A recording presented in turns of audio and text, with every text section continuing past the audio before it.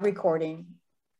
The League is a nonpartisan political organization whose mission for the past 101 years is making democracy work. The League considers redistricting to be one of the most important political events because it affects citizen representation in the US. And then we have to live with its effects for 10 years.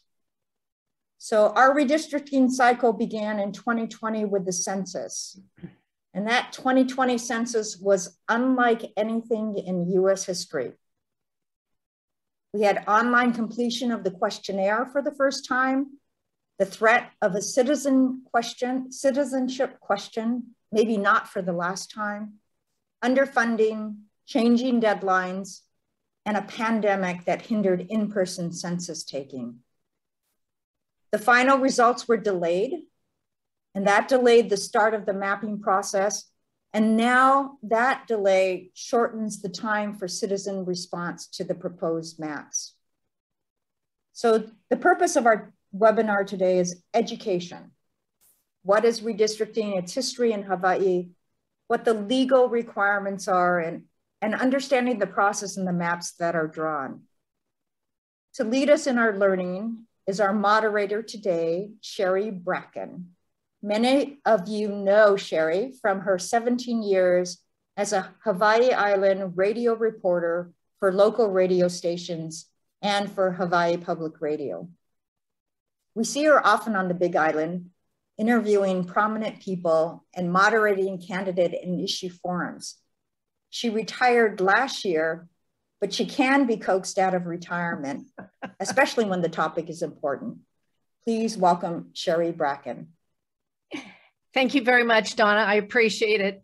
And as Donna said, I retired in December from news reporting, but clearly I'm still very interested in what's happening here in the state and on the island in politics and in voting, and that's really important. And I'm really delighted that the League of Women Voters is putting on this, and they'll be putting on additional forums in the future, just because we need to continue to be educated in what's happening and how we can have an impact. As Donna said, today we're going to be talking about reapportionment, redistricting, with two primary speakers, both of whom are actively engaged with this topic. Retired University of Hawaii professor Ann Lee will talk about the history and state of reapportionment here in Hawaii. And Dylan Nonaka, who's a member of the State Reapportionment Commission, will give us an update about where we are in the state and about how you may have input. And after that, our speakers will take questions. And by the way, regarding questions, we're joined today by two representatives from the State Elections Office, David Rosenbrock and Royce Jones. And they've been involved with the mapping and the software that helps get the maps drawn. And thank you for being with us, all of you who are going to be speaking, because this will be quite helpful. Our plan is to go for an hour today, and we'd like all the participants other than the speakers to stay mute. And we will take questions after Dr. Lee and Mr. Nonaka talk. And we're going to do that via the chat function of Zoom. And if you don't know where the chat function is, if you move your cursor down at the bottom, there's a message box looking thing that says chat. And then when you click on that, it brings up a little chat box. You can send your question to everyone, or you can send it to me, and if you don't want to share it with everybody, and then I'll be asking the questions of our speakers after they talk. Our first speaker is Dr. Ann Fetter Lee. She has published a book about the Hawaii State Constitution, which you may still find on Amazon. She co-authored a publication on Hawaiian sovereignty. Her PhD is in political science, and she really does know Hawaii's Constitution. She formerly was a professor of political science at UH West Oahu and was a two-term League of Women Voters Hawaii president. And she's really been an active voice in helping the League develop positions on the Hawaii Constitutional Conventions. Now, I forgot one thing before I introduce Ann, and that is also with us is Rosemary Muller, and she is vice president of the League in Hawaii, and she's, I believe, co-chair, co-president of the League of Women Voters here on the Big Island. And thank you to everybody in the League of Women Voters who's made this possible. So Anne will now take us through what we need to know. And when Anne finishes with what she's talking about, probably about 20, 25 minutes, then we'll hear from Mr. Nonaka. So Anne Federle, thank you so much for being here. Thank you, Sherry. I appreciate your introduction. I want to talk a little bit about why we have a census every 10 years that leads us to apportionment and redistricting. Now, when the United States Constitution was written, the framers, and you may remember some of this from your history classes a long time ago, the framers came to a number of compromises. One of them had to do with whether there would be just one house in the Congress or two. And they eventually agreed that there would be one chamber that had two people from every state, no matter how big or small. And another one where there would be according to population. So every year we take a census, because that's the only way we could figure out how many people each state would get in the House of Representatives. And they follow a very complicated process for deciding how many each state gets. Now in Hawaii, it's quite simple. We only get 2. So we don't have to worry about a large number. But California, for example, gets a much larger number, maybe 45 or so. Now states take this process very seriously because it means that they may gain or lose seats in Congress. And of course, everybody would like to have as many seats as they possibly can, because then you have a little bit more influence. So when Hawaii started out being a part of the United States, we were not included in the census because the census was only for states. Hawaii was a territory for a long time. And during that time, the US Census did not take place here. But the territorial legislature had to figure out how their districts would be drawn for the local legislature. And so they used a number that was very easy to get, which is registered voters. And they did the redistricting, although they weren't very happy about doing it, on the basis of registered voters. Now, when Hawaii became a state in 1959, and then in 1960 was the first presidential election that Hawaii took part in, there was a lawsuit challenging using the registered voters as the number to use to draw the districts. The districts had to be about the same in terms of population. But if you know anything about registered voters, you know that not every area has the same rate of voter registration. Some districts have a high registration, other districts have low. So using registered voters is somewhat problematic because you might have the same 10 registered voters in every district, but the total number of people there will be very different. And so the governor at that time, Governor Burns, challenged the use of registered voters. It's a case called Burns v. Richardson.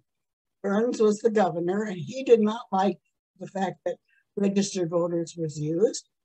And so he sued his lieutenant governor, who was Bill Richardson, who later became the Hawaii Supreme Court Chief Justice. That case went all the way to the United States Supreme Court, and the Supreme Court said, I'm sure Governor Burns was not happy, that it was okay to use registered voters because at that time, everybody was excited about voting in Hawaii. So there was a high number of registered voters. And so the court decided that it was fairly equal in terms of the district. So if you had 10 registered voters in every district, then you had maybe 20 total people. That was okay. There was a substantial equivalence there. Maybe we could have the next slide, please. So over the years, the reapportionment in Hawaii has created a lot of commotion. The general public doesn't like it when it happens because they don't really quite understand what's happening. And that's understandable. It's not an easy subject to understand. The politicians, the people that hold office, definitely don't like it. It makes them terribly nervous because they don't know what's going to happen to their district. For a number of years, they've gotten accustomed to the people that are in their district who are voting for them and supporting them. And they can be you can learn quite a bit about what's going on in your district by looking at voter returns. So they don't want anything to change. They would like to keep the people that have been supporting them in the past in their district. And the people who are in the district would like to keep their legislator because they know that person and they don't want any change. None of us are happy with change. So it's a process that's fraught with lots of anxiety and nervousness. And, you know, as you know now, there are some stories about some districts that will have incumbents running against each other. Well, nobody likes that. It makes everybody very nervous because you don't know what's going to happen. Now, the apportionment, there are some ideas of what makes the apportionment a fair process. The districts need to be substantially equal in terms of population. That's a bigger population, not just registered voters. There needs to be geographic contiguity, excuse me. There needs to be a sense of partisan fairness. And you need to try and make sure that communities of interest are kept together, that boundaries are respected for municipalities and counties, and compactness and competitive may also be considered. Now in Hawaii, these things create some problems because we're an island state. We were just a square, flat piece of land, and I don't want to offend anybody in Utah, like Utah or Nevada, then things might be a little bit easier, but we're not. And even those places are not flat and with people living in perfectly equidistant spots from each other. We have island units. Maybe we could see the next slide. One of the things that happens with reapportionment is that the people that are doing it, and very often it's the legislators themselves that are doing the reapportionment. Hawaii is a little bit special in that we have a commission that was adopted in, I have it written down here if I can remember, 1968. The idea of having a commission was adopted. But in most states, it's the legislators themselves that do the reapportionment. And some people think that has advantages, some people not. The reason why we went to having a commission, a bipartisan commission, because the idea was that this takes politics out of the whole process. Well, that's something we could laugh about because you can never take politics out of a political process. So it doesn't work quite the way they thought it would. And, but gerrymandering is one way that people who are doing the reapportionment can try to manipulate what happens. So next slide, please. Let's look at the next slide. Here's an example of racial gerrymandering in North Carolina. So you can see here that the districts were drawn in such a way as to just scoop in certain people here by race. This, the courts have said, is not acceptable. If somebody can show that the districts were drawn in order to just scoop in people of a particular race, that will probably be thrown out by a court. But other kind of gerrymandering has not been found to be improper. So, for example, if now we've heard some people say that there has been gerrymandering politically for the districts in Hawaii now. The problem is that if you tried to challenge that in court, you probably wouldn't get very far, because the courts have said gerrymandering for partisan purposes is okay. We might not like it, but the courts have not thrown it out. So it would be up to the legislature to say that you can't do any kind of partisan gerrymandering.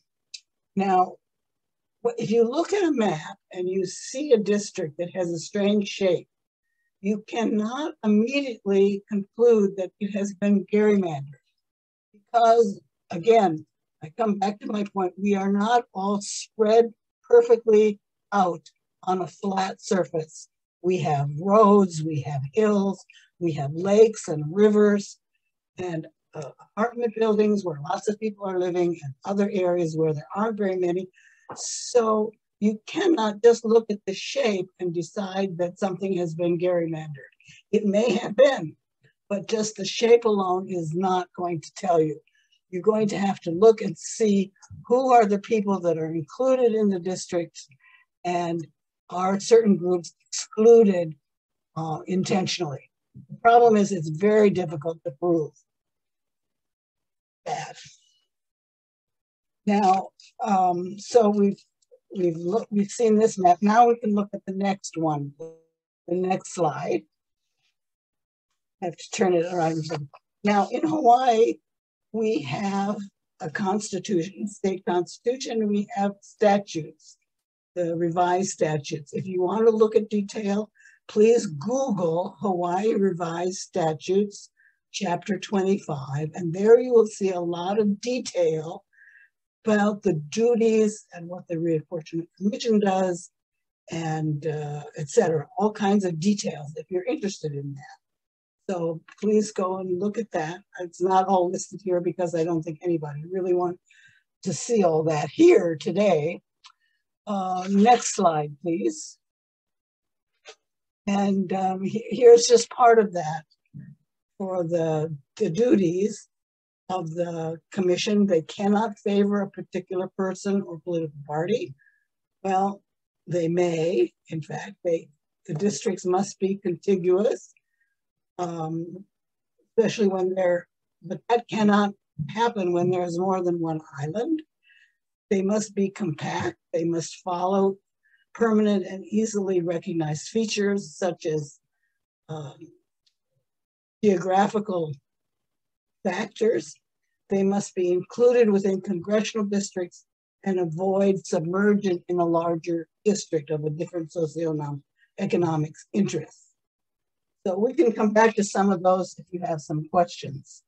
Now, initially, the state constitution said that registered voters would be used as the numbers for determining the districts. That was changed in 1970. I'm sorry, I have it written down because I can't remember the. Wait a second, I have to look it up. For the year here, 1990 something. Can't find my note now. It was changed to be permanent residents because that's what the court in 1980 said had to be used. The registered voters was not permissible because it left lots of people out. And the Constitution was changed as well as the Hawaii Revised Statute, so that it says now permanent residents. That creates other problems because then you have, the commission has to decide who's a permanent permanent resident and who is not a permanent resident. And this can create some problems. So let's look at the next slide, please. This just outlines what the Constitution covers, which is what years are going to be reapportionment years. It says more about the commission. It says something about the chief election officer. This has been changed very recently. None of these things stay the same forever. So it used to be that the lieutenant governor was the chief election officer, but everybody thought that that was a little bit too close to the political center.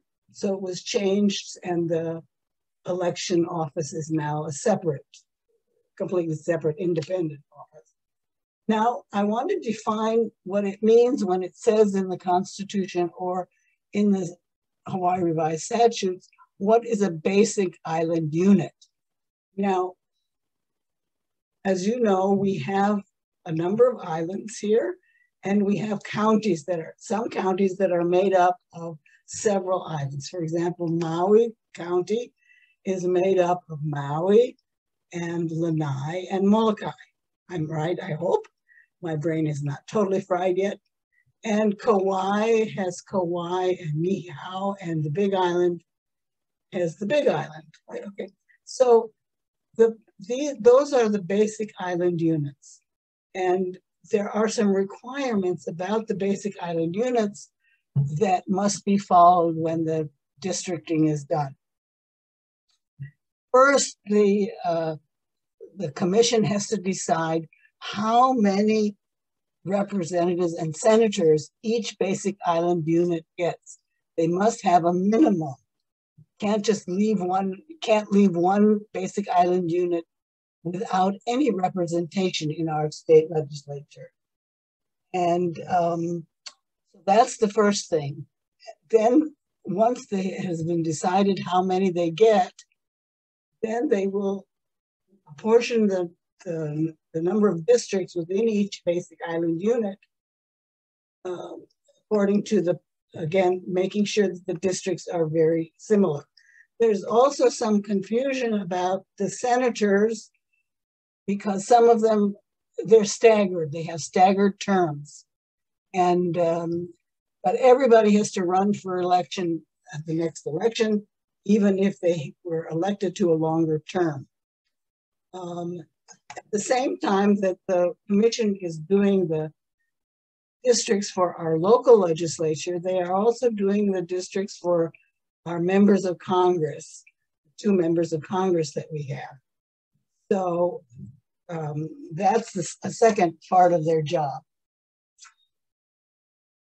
And that's it. Now we could go to the next slide, please.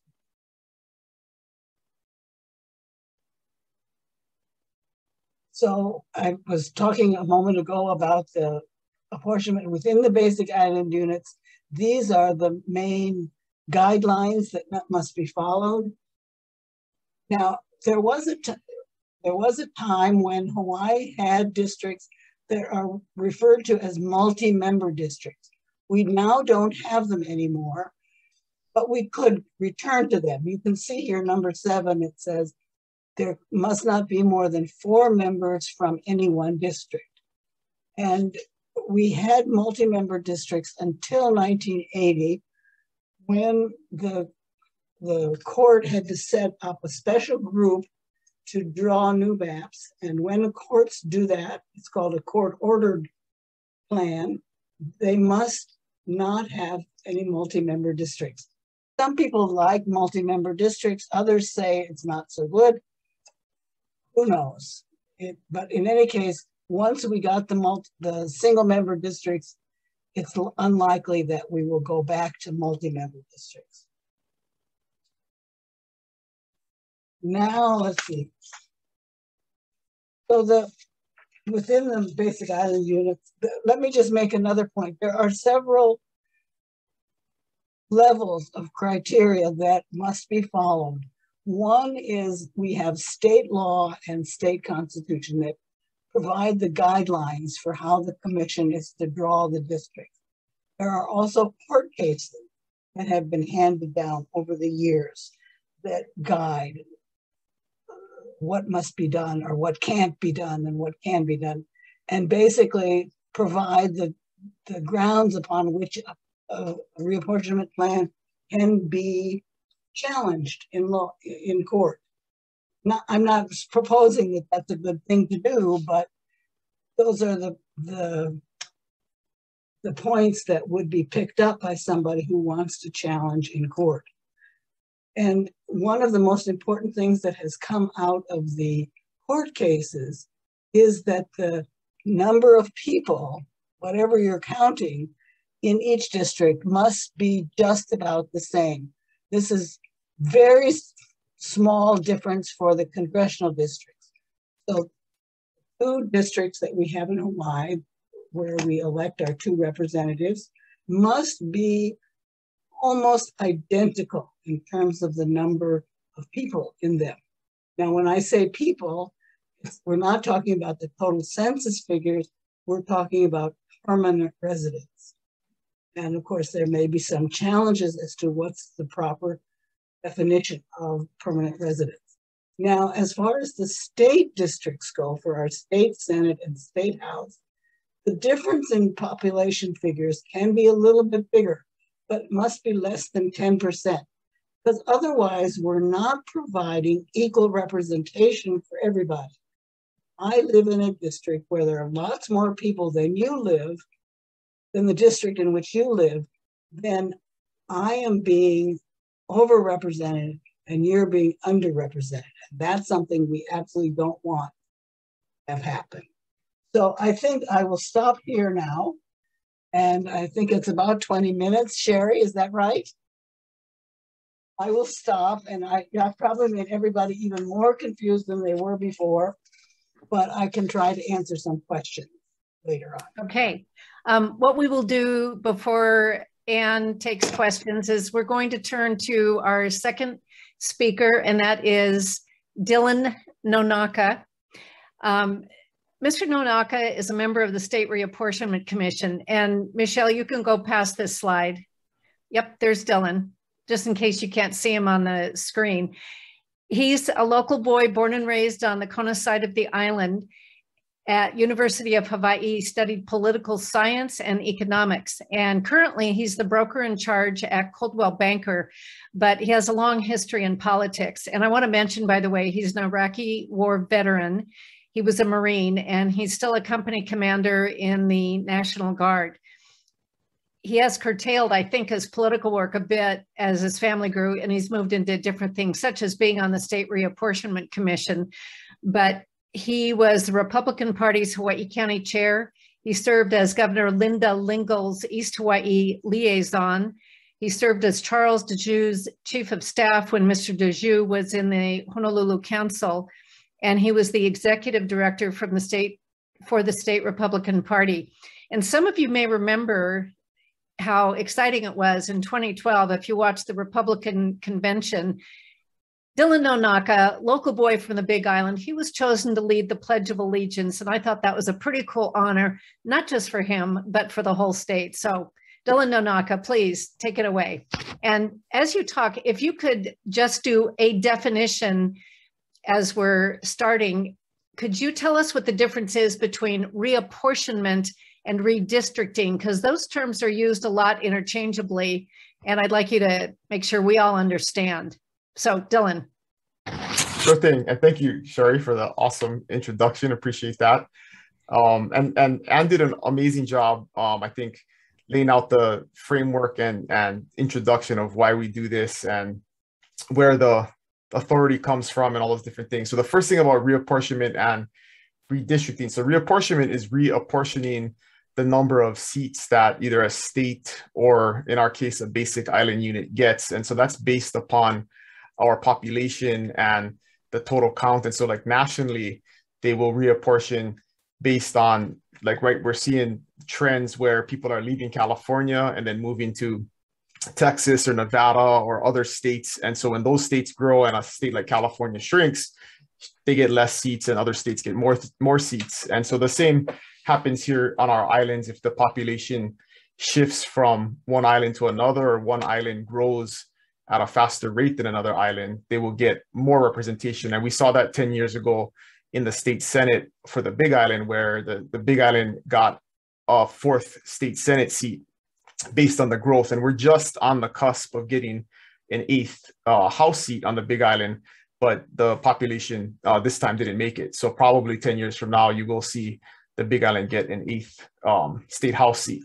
So that's reapportionment, redividing the seats up. And then once that's done, then we have to redistrict, which is actually redrawing the lines and specifying what the boundaries are for a specific House or Senate seat or congressional seat, which we also did this year, is to redraw our 2 congressional districts. It's not going to change very much, but there is potentially going to be a small change in that line in West Oahu. So there's a lot to talk about with this. I would like to focus, I'll do a kind of a quick intro here, but I would like to focus on questions that you guys have, because it is a complex process, and that's something I think that is taken for granted in the public's view of this, and definitely something that we see in the commission meetings, where the input is very passionate and thoughtful, but sometimes not constructive when it comes to our job to redraw the lines. And what I mean by that, and let me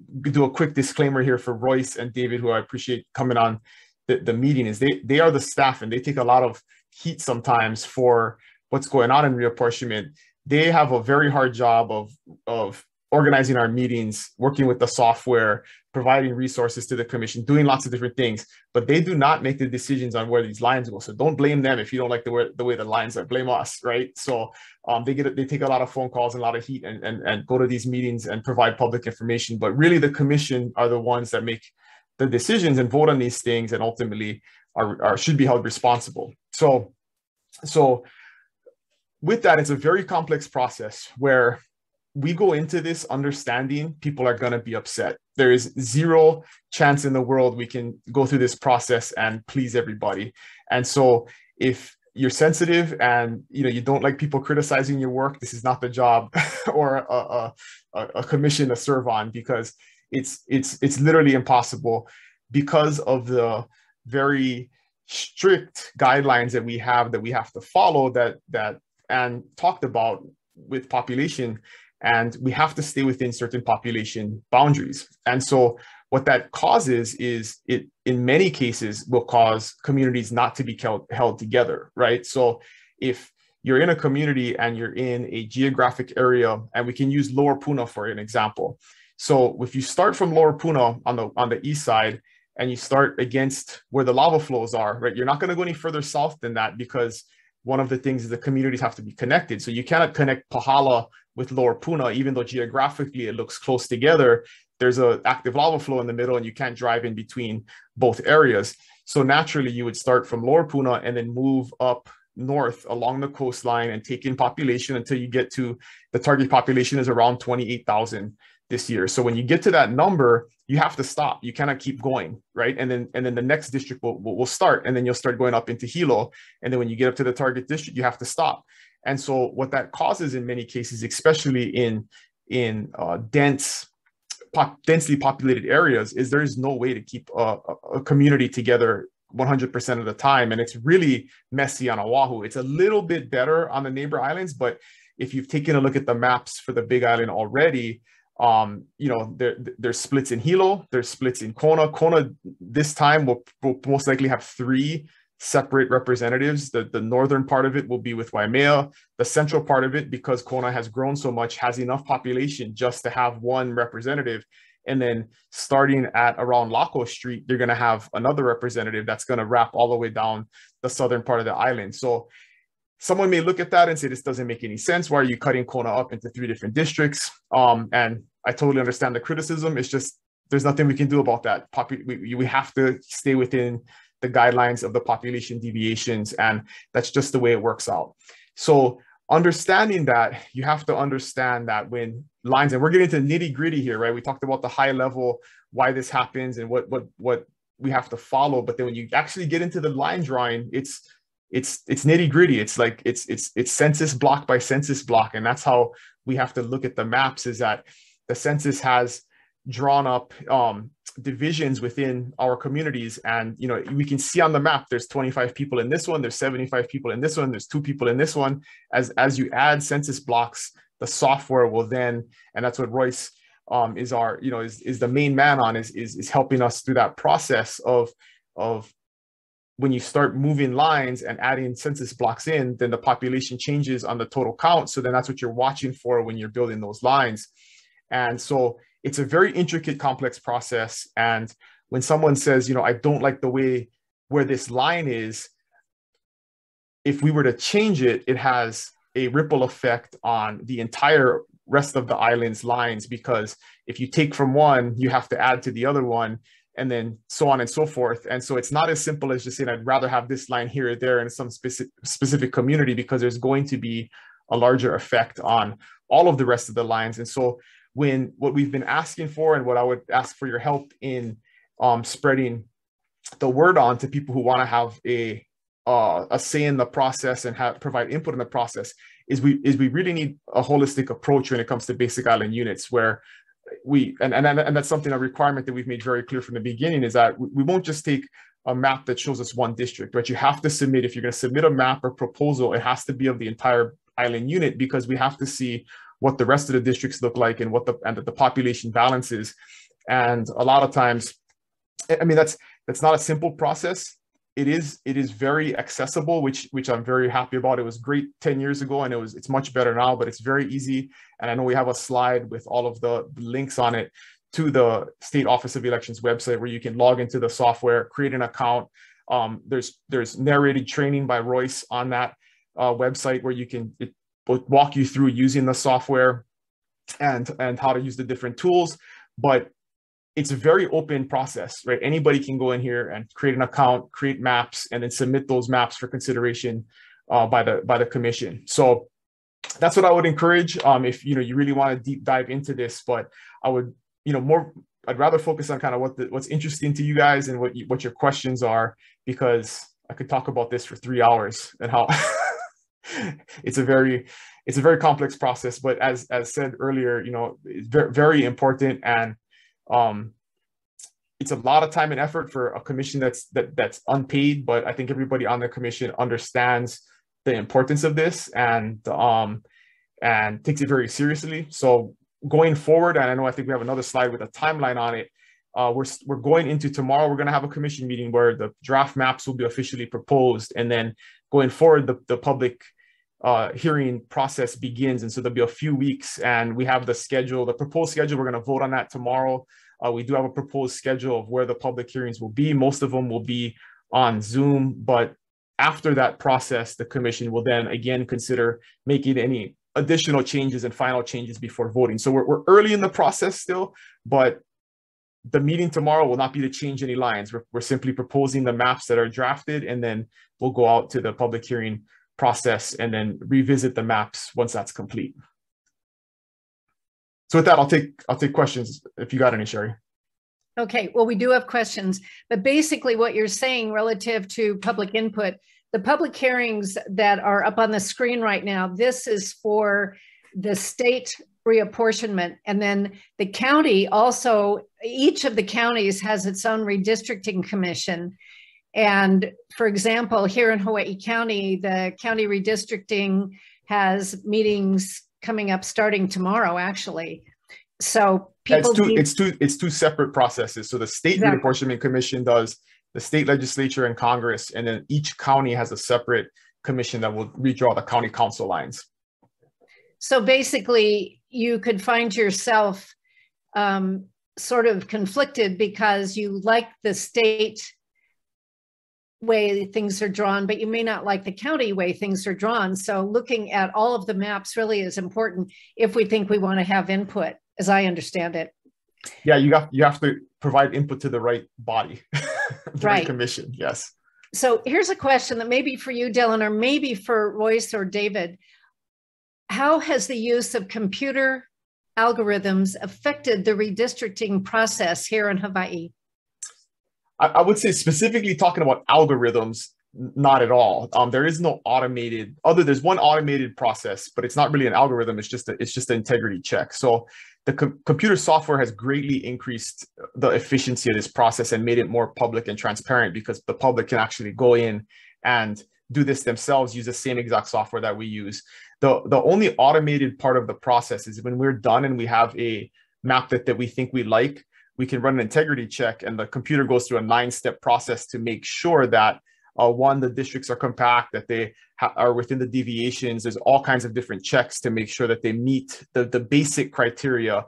And again, you know, as humans, we can have a different opinion on whether or not they meet the right criteria or not, but you can program in some of those things. And a lot of times what gets caught if we just miss a census block when we're changing, you know, adding a section of a community into another district, and we may miss a census block, the computer will check that to make sure that we add it in. So that's the only automated process. Royce or David, maybe you can address, if somebody follows the links and goes into the maps, is it easy to find, for example, my address so I know where I fall in that?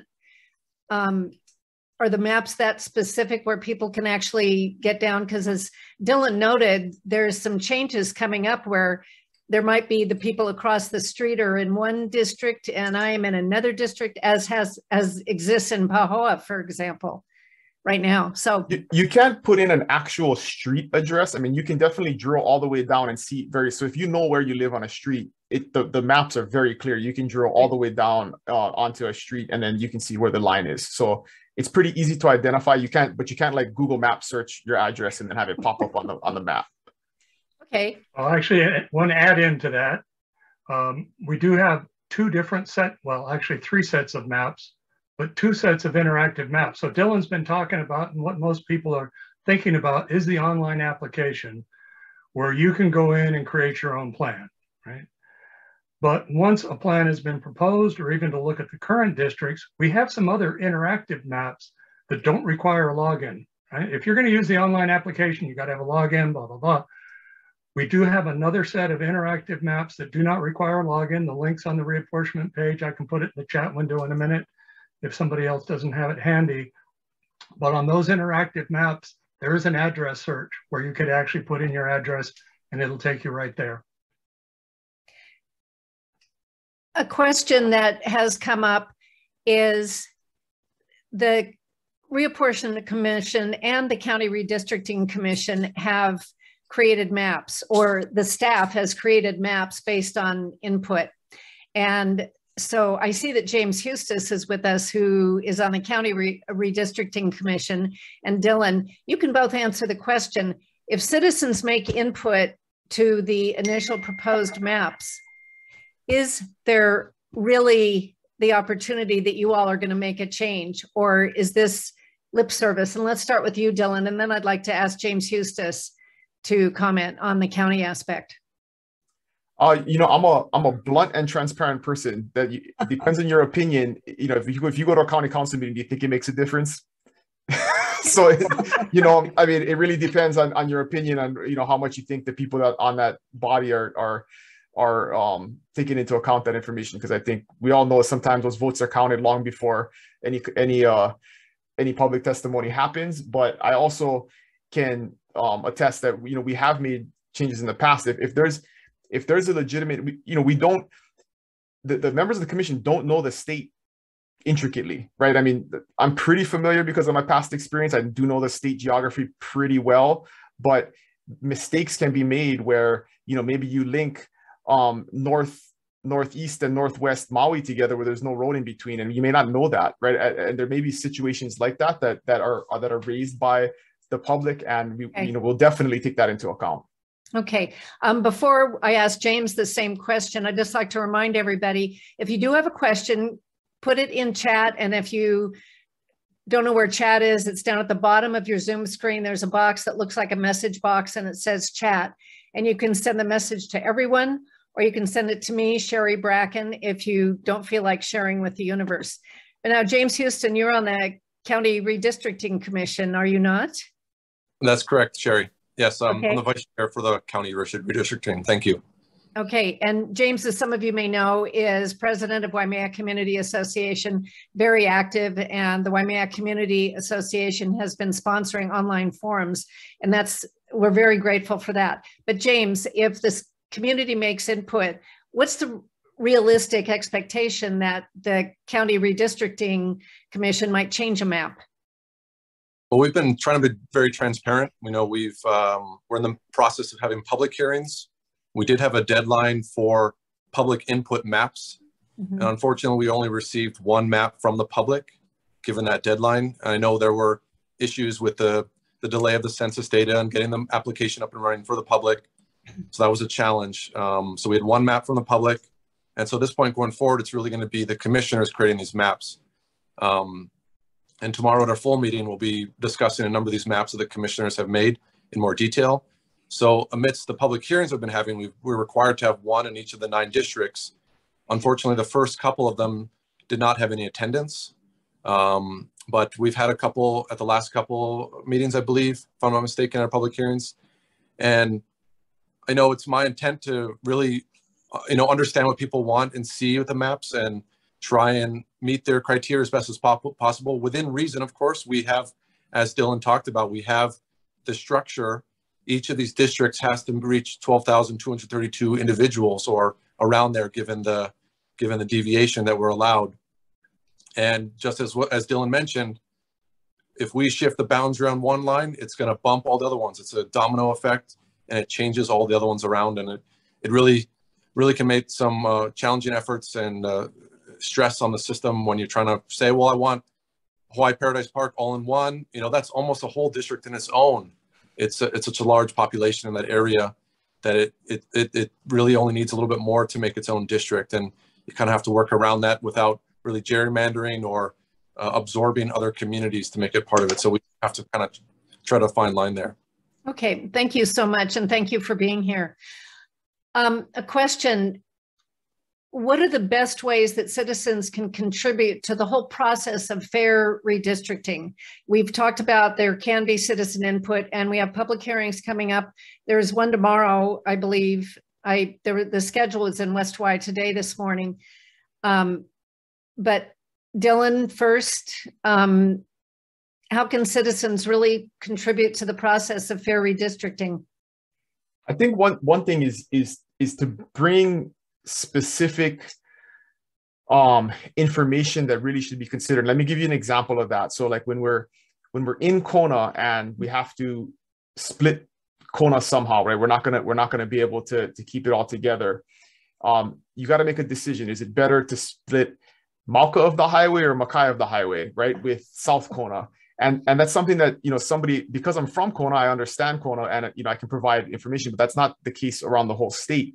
But, it make more sense to put Holualoa with South Kona because it's more of a farming type community than Ali'i Drive with South Kona, right? So when you get into those types of situations and you have nuances that you can make on the edges, those are the kind of really specific input that can help when people know their community, because you cannot expect 8 people from across the state to know the whole entire state well. And so those are the kind of things we're looking for. And again, just providing complete maps of the entire island, because unfortunately we just can't realistically, take single districts and single areas into consideration because of the complexity of the whole mapping process. Anything that, Anne, you want to add on that question, or James, or no? I agree with Dylan, though. I can understand how challenging it is. You move one line, you have to move all lines. A question that has come up in the past is, we have a number of prisoners in various prisons and jails throughout the state, even in Arizona. Where are those prisoners counted? They're counted at their homes. Okay, so if someone's in prison at Halava Prison on Oahu, if they live here on the Big Island, they're counted on the Big Island. Yes. Okay.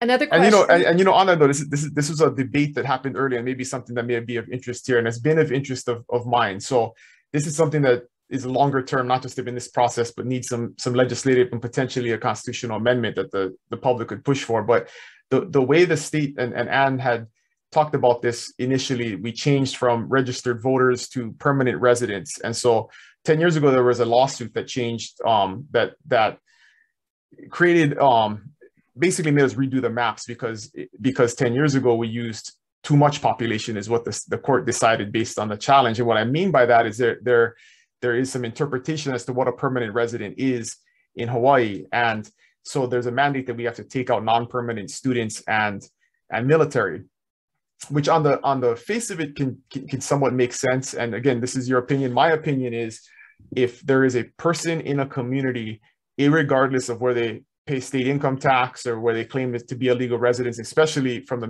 military standpoint, right? You're here for 3 years, your family is here, you live in that community, use the roads, use the parks. And based on the way the state court has interpreted this, we cannot count you. So you have districts, especially on Oahu, it doesn't affect the neighbor islands as much, where they may have 10 or 15,000 people that just don't exist in the count when it comes to redistricting. And I think that doesn't make sense, in my opinion, and doesn't represent communities well, because you have a much larger, sometimes significantly, 10, 20% more residents in a community, but because of the state mandate, they get removed. So that's a bigger picture thing. That's something to talk about and consider, is the way we actually count people. I would agree with you, Dylan. I would completely agree with you, and we probably should work toward making another constitutional amendment regarding what's being counted. We should just, in my opinion, we should just take the census data and not fudge it and not change it. But that's what we did.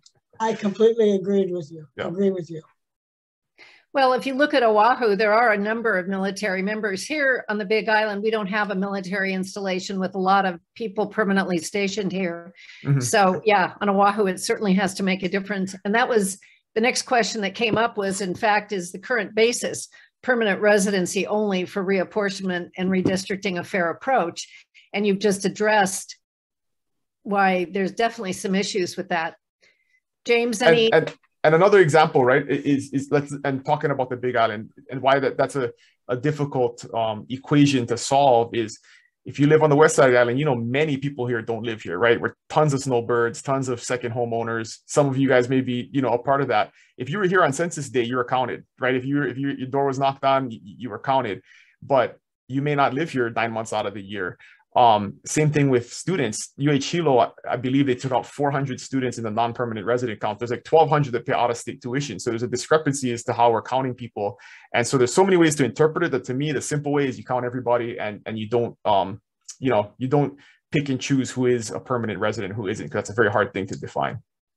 Well, a question about the military: if military members are registered to vote here, do they count here? Do they count where they're the way they gave us military data is that if they claim a home of residence outside of the state, we remove them. So and if anybody who's served in the military, that a lot of people in the military claim states with no income tax as their home residence. Doesn't matter where they came from, right? So it has very little to do with what their permanent residence is. Good to know. I'll think about that. If I may just add one other point, and that is that a military family that lives, let's say, on Oahu, who has a problem, will go to the local legislator to say what the problem is and ask the legislator to please try and address that issue. So they are getting represented anyway, even though they're not being counted in the numbers. So I think that's just an additional reason why we should count everybody. Before I turn this back to Donna Oba for some concluding remarks, we do have really an overarching question, and that is, aside from trying to figure out what the right numbers are in the right districts, what are the overall objectives of the commission when proposing a redistricting plan? Dylan, start with you. To stay within the guidelines that we're mandated to stay within. I mean, there's a million different agendas that go into this process, right? I mean, there's political agendas, community agendas, there's all kinds of things that go into it. You have to find some type of happy medium and something that makes sense to everybody and that everybody can agree on. But it's pretty. There's a lot of mandates and covered them. I mean, a long list of things that we have to follow, and to build a map that stays within all of those guidelines, plus does our best to make sense for communities is hard enough. And that's always the number one objective. Got it. James Hustace, anything else that you could add to that, since you're on the county redistricting? Yeah, and just to jump back to your, I'm not sure about just to jump back to your previous question, Sherry, about the prison population. We're here at the county redistricting. We're still having some difficulty with that because we've been informed that those people have been counted at those prisons. And I've seen those blocks at Kulani and so forth that are being counted there. So we're having some challenges there. It needs to be changed at the state level. So jumping into your current question, you know, as Dylan said, we need to we have guidelines. We have these guidelines that we need to adhere to. We have the deviations we have to follow, and really are grateful for any of the input and guidance that the community can provide. We have long meetings, and we appreciate, you know, any of the testimony that people give and share with us.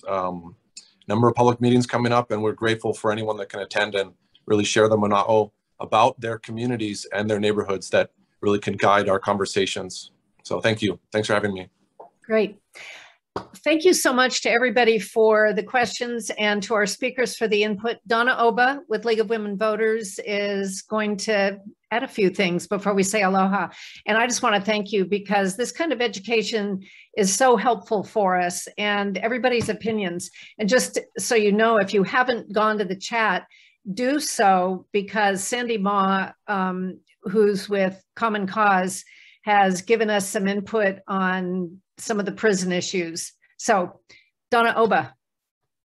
Thank you, Sherry. I think we learned a lot, drawing the maps, changing the maps, making everyone happy. This is really tough. And it looks like we might have more changes in the future. I really want to applaud the state and county redistricting commissions. It's not an easy job. Thank you for your public service. The league actually has a position on the redistricting, and we've had one that evolved since really the 1960s. Michelle, if you can just show what that is. And I'd like to applaud again the commissioners again, because I think we're lucky in Hawaii. A lot of these standards that are our goals, which are enforceable standards, fair representation at all levels of government, and public participation is being done here in Hawaii.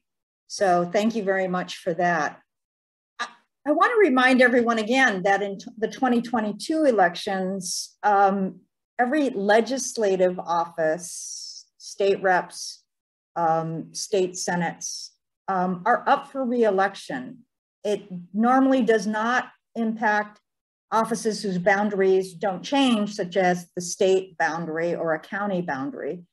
But it just so happens that 2022 coincides with Hawaii's gubernatorial election cycle. So we'll see the governor and lieutenant governor races on the ballot, which we've already been hearing about. So when we do have the elections next year, as a leaguer, I want to invite you to find election and candidate information on our election website, which is vote411.org, VOTE, the number 4, the number 1, the number 1.org. So a big mahalo to our presenters, Dr. Ann Lee, Reapportionment Commissioner Dylan Nonaka, for taking the time to share your knowledge and to answer our questions. Mahalo to David Rosenbrock and Royce Jones. Some of our slides came from them, and we will also post a training presentation that they have, and you can look on YouTube for more training videos. But they provided some background for us about the mapping software, and they will be happy to answer your questions. We're going to post this the webinar on our league websites. It's on the screen, and we'll put it in the chat. And then thanks to Sherry for coming out of retirement and moderating this webinar. Thank you to my colleagues, Rosemarie Muller, Vice President of the League of Women Voters of Hawaii, and Michelle Mitsumori, Director for the Hawaii County League, for the support in creating this webinar.